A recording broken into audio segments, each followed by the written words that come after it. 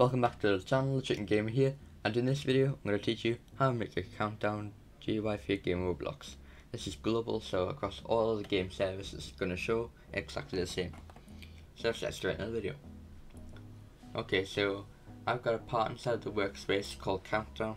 Then inside that part I've got a surface GUI, and then I got a script, and then a text label called time. Please make sure you name these exactly the same as I have, so you don't go wrong, because I'll reference these in the script and it might not work if you type anything different.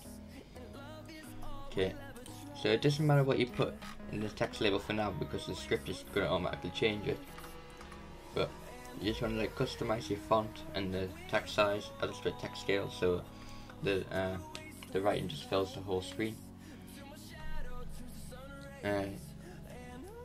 My timer is going to run out on the new year in 2023, so as soon as it turns 2023, time's going to run out, so that's like 364 days from now.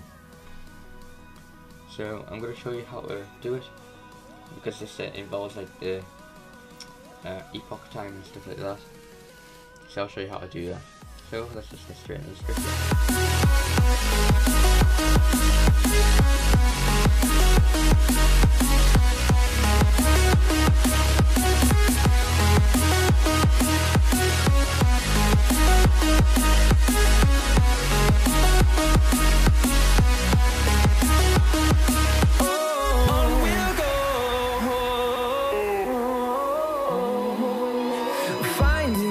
Along the way, melodies we haven't played.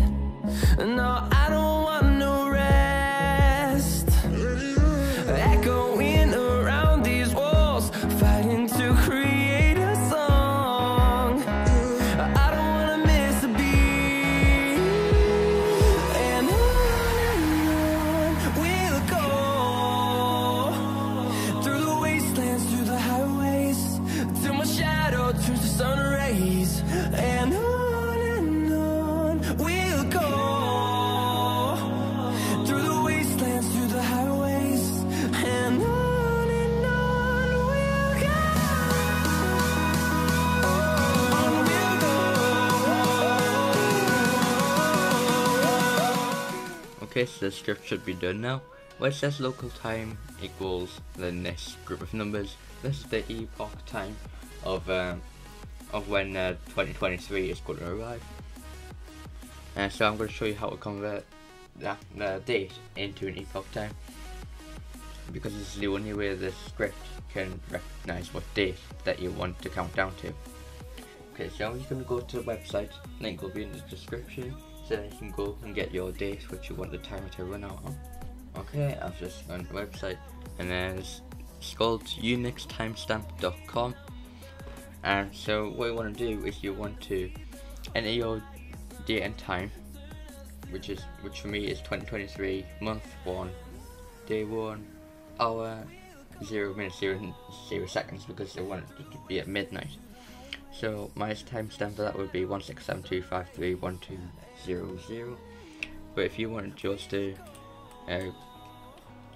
end on the 1st of February, then your timestamp would be 16436673600. These are just examples. You don't need to do exactly how I do it. But if I just go back into the studio, you can change your message so when the timer runs out. So mine's gonna run out on the new year. So mine's gonna say Happy New Year when the timer runs out. But yours can say whatever you want. So if this video helps and you want to see more, then make sure you like, subscribe, and turn the bell to know if another video comes out. So I'll see you in the next video. Goodbye.